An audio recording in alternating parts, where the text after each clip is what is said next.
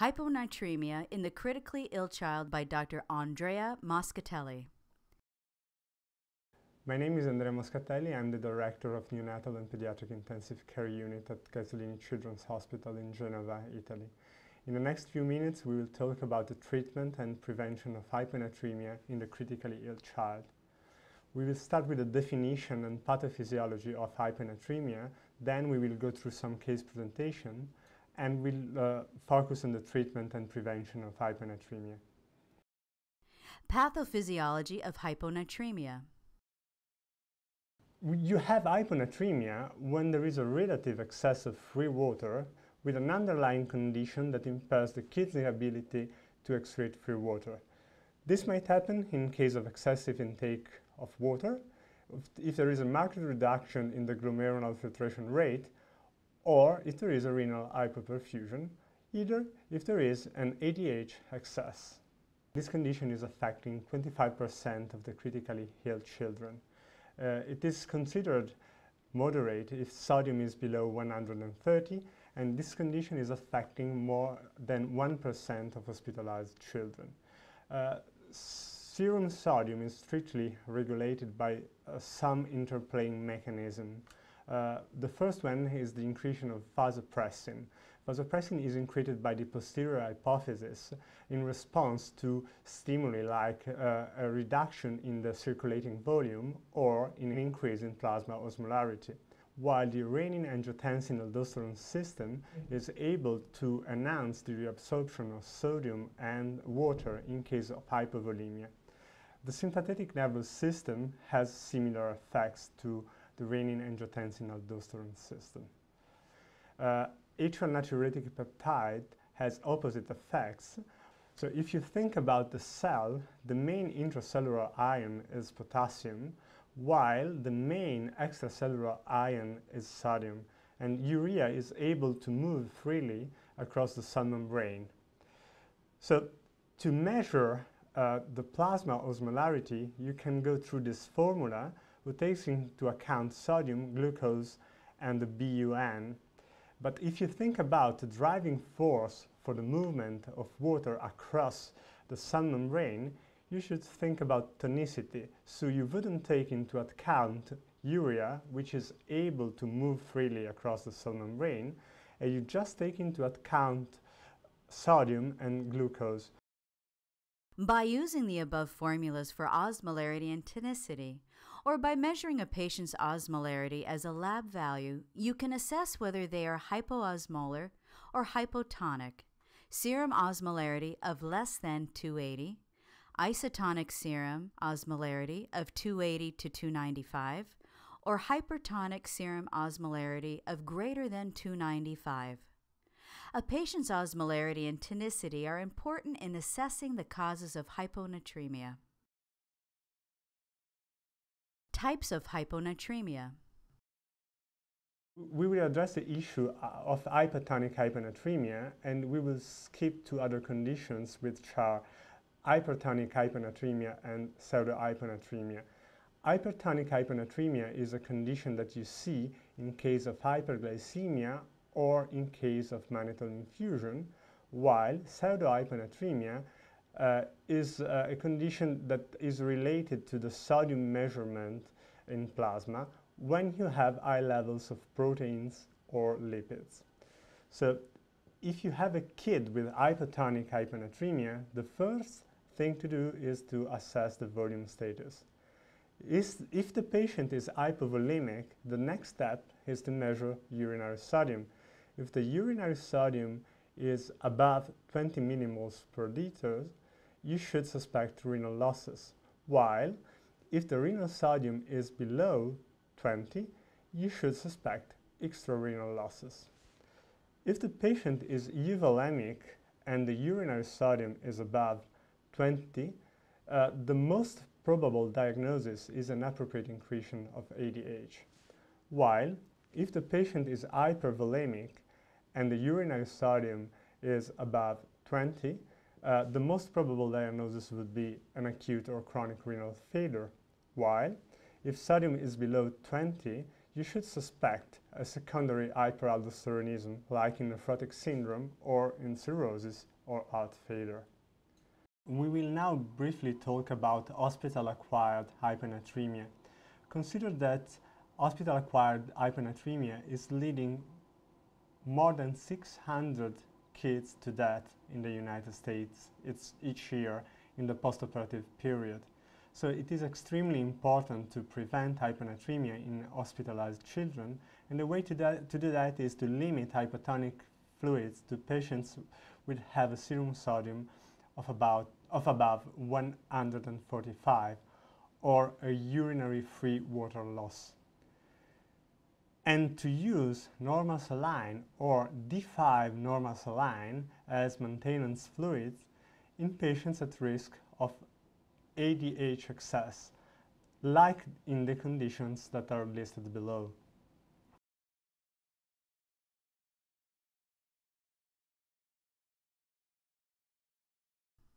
Correcting severe hyponatremia. The approach to treatment of hyponatremia depends on the underlying etiology, degree of symptoms, and whether the hyponatremic state is acute or chronic. Sometimes hyponatremia is associated with hypovolemia, so the first thing to address is shock and correct the volume status, and this can be done with normal saline. And after that, you should focus on the correction of hyponatremia. You can predict the changes in serum sodium with 1 liter of infusate with this formula. Here you have the sodium in the infusate plus the potassium in the infusate minus the serum sodium in the patient divided by the total body water and plus 1 liter that you give. So if you have a 30 kilogram kid with a serum sodium of 130 who is administered with 1 liter of normal saline, what would happen is a change of 0.7 milliequivalents per liter in serum sodium. So normal saline is not effective in changing the serum sodium, and if you want to correct the serum sodium, it's better to use 3% hypertonic saline. Point of clarification. Hypertonic saline is often indicated for correction of severe hyponatremia in a patient who is acutely symptomatic with neurological symptoms such as encephalopathy or seizures. Once the neurological symptoms have improved in the context of a rising serum sodium level, treatment with hypertonic saline can be stopped, and ongoing serum sodium correction with normal saline can be initiated. So the usual approach is to start with 2 mL per kilogram of 3% hypertonic saline given in 10 minutes with a maximum of about 100 mL in one bolus. The bolus can be repeated 1-2 times until symptoms of acute encephalopathy are reversed. So the goal is to have an increase of 5 to 6 milliequivalents per liter in serum sodium in the first 1 to 2 hours. And it is wise to recheck serum sodium every 2 hours. The therapy should be stopped when the patient is symptom-free or if there is a rise in serum sodium of more than 10 milliequivalents per liter in the first 5 hours. The correction in the first 48 hours should not exceed 15 and 20 milliequivalents per liter, and you do not have to target normal or hyponatremia. If the brain is exposed to an hypoosmolar environment, there is a movement of water from the extracellular compartment to the intracellular compartment, leading to brain swelling and the increase of intracranial pressure. There are several factors that can be considered risk factors for the development of brain swelling and intracranial hypertension, which are young age, because in young children there is a high brain to skull volume ratio, but also an underlying central nervous system disease like meningitis or brain tumor or hypoxia. The thing that you have to be aware of is that early signs of hyponatremic encephalopathy can progress very rapidly into advanced signs and symptoms of hyponatremic encephalopathy, and they indicate a rapid progression through the development of intracranial hypertension leading to possible brain herniation. The brain tries to compensate to this status with a rapid adaptation that is due to the extrusion of sodium, potassium and water from the brain cells. And to this rapid adaptation follows a slow adaptation, which is due to the extrusion of ideogenic osmolytes like glutamate and glycine. This is a slow adaptation, and if in this moment we correct too rapidly sodium, this would lead to a brain shrinkage, which can cause osmotic demyelination. The osmotic demyelination is a severe damage of the myelin in the brain and usually occurs after a slow adaptation, which takes about 48 hours to occur. Risk factors for osmotic demyelination are chronic hyponatremia lasting more than 48 hours, an increase in serum sodium of more than 25 milliequivalents in 4 hours, hypoxia, liver diseases, and malnutrition. Here you see how osmotic demyelination can present on an MRI. On the left side, there is a typical presentation with the pons lesions, but also other areas of the brain, like the basal ganglia, can be affected. What happens after the correction of sodium is that you have initial clinical improvement associated with the correction of sodium, which is followed by a neurological deterioration in 2 to 7 days with mutism, dysarthria, spastic quadriplegia, pseudobulbar palsy, ataxia, Locudin syndrome. 1/3 of the patients recover, 1/3 remain disabled but are able to conduct an independent life, and 1/3 are severely disabled. Cases. We will go now through several case presentations which are illustrative of the concepts that we have talking about previously. Case 1. So, case 1, we have a previously held kid, 13 years old, 38 kilograms, on postoperative day 2 after appendectomy, presenting with generalized seizures. This has been treated with diazepam and phenytoin, intubated and on mechanical ventilation. He has been given about 2.7 liters of D5 abnormal saline on day 1, drank an unknown amount of water, and is euvolemic responding to pain. Serum sodium is 112, serum potassium is 4.4, serum osmolarity is 228, urinary osmolarity is 500, with a urinary sodium of sodium and potassium of 100. Given that the patient is euvolemic, what is your diagnosis? Please click the new comment button to leave your answer. So, in this case, we have an hypotonic hyponatremia with a urinary sodium which is well above 20. This picture shows how the intracellular and the extracellular compartments behave in this case, and the diagnosis is an acute condition called inappropriate incretion of ADH. So you can have high level of ADH vasopressin in patients with hyponatremia that can be due to readily reversible causes like a low effective circulating volume, but also it can be due to anxiety, stress, pain or nausea, or to the administration of drugs that are causing nausea like chemotherapeutic agents or morphine. There are also not easily reversible causes like vasopressin-producing tumors, central nervous system diseases or lung lesions, and granulomas. Case 2. Case 2. We have a 10 kilogram, 1-year-old child, surgical removal of an astrocytoma.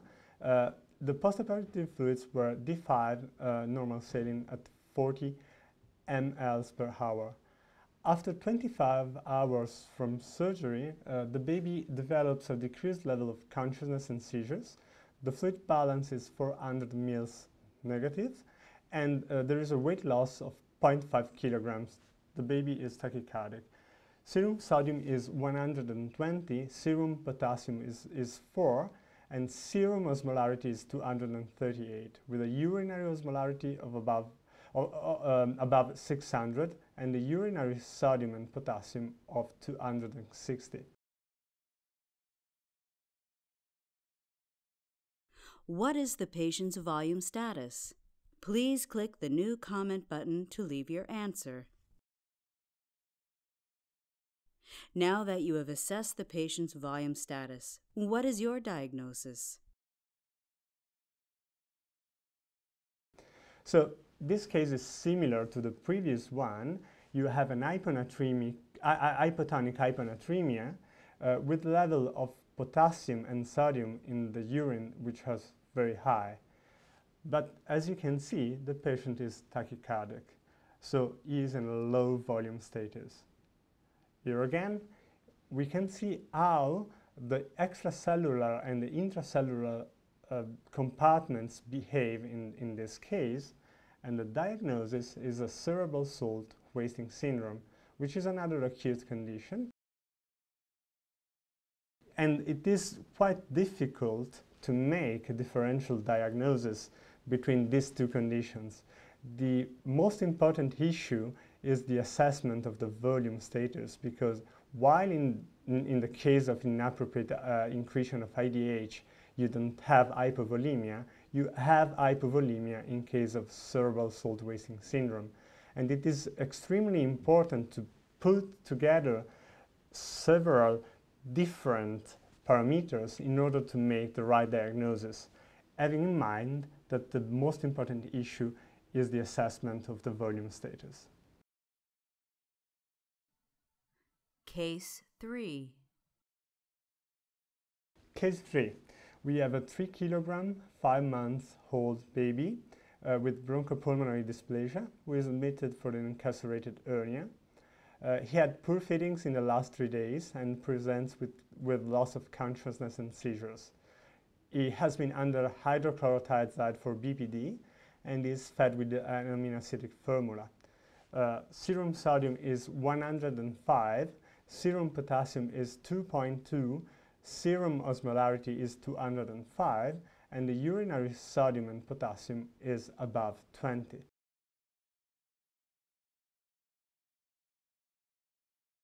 What is the patient's volume status? Please click the new comment button to leave your answer. Now that you have assessed the patient's volume status, what is your diagnosis? So here again, we have an hypotonic hyponatremia with low levels of potassium in plasma, but with urinary sodium and potassium which are above 20 milliequivalents per liter. This condition is similar to the previous ones. The patient is with a low volume status, but the main difference is that this is a chronic condition. And the other thing is that, as you can see, potassium is a major concern. So you can start with correcting potassium instead of correcting sodium. Consider that if you are infusing potassium, it's like infusing sodium. And so when you correct potassium, you either correct sodium because potassium is going inside the cells, and there will be an opposite movement of sodium outside the cell with a rise in the plasmatic sodium. In this picture, which is identical to the previous one, we can see the behavior of the extracellular and the intracellular compartments in this condition, which is, as we said, a chronic condition due to the loss of free water and sodium.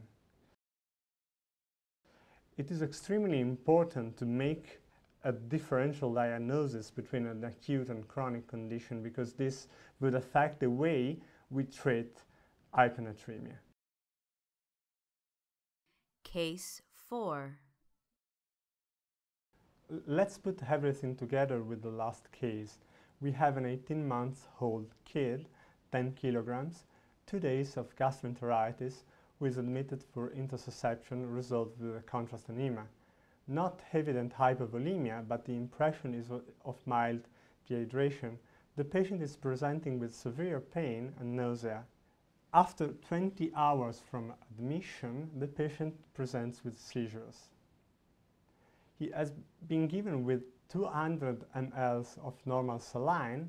The maintenance fluids have been 2/3 D5 in water and 1/3 normal saline at 40 ml per hour, plus 200 ml of water as ice chips. Serum sodium is 134, urinary osmolarity is 320, urine output is 0.5 ml per kilo per hour, and the urinary sodium and potassium are about 200 milliequivalents per liter. To understand what has happened to this patient, we have to go through a tonicity balance. The usual total body water for this patient should be 7 liters, and this is given by this formula, 0.7 times 10 kilograms. But because of the losses that he had, the actual volume status is 6.3 liters. Now, if we make a balance between the ins and outs, ins are the infusions,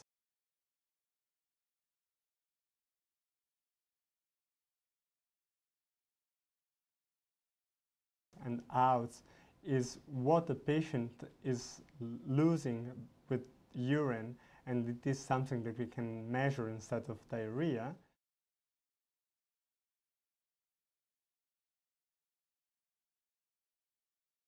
We can understand that in this case we have a positive balance of sodium and a positive balance of free water.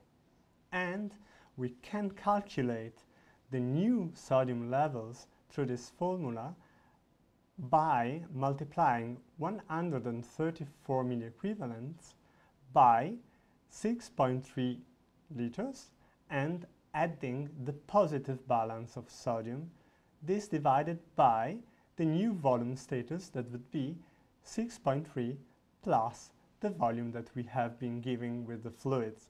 So this patient has a serum sodium of 120 milliequivalents per liter. In this patient, sodium is low because of the excessive administration of free water with fluids, but also because there was a retention of free water that was due to non-osmotic stimuli to the secretion of ADH. Remember that this patient was presenting with pain and nausea, and the urine was concentrated.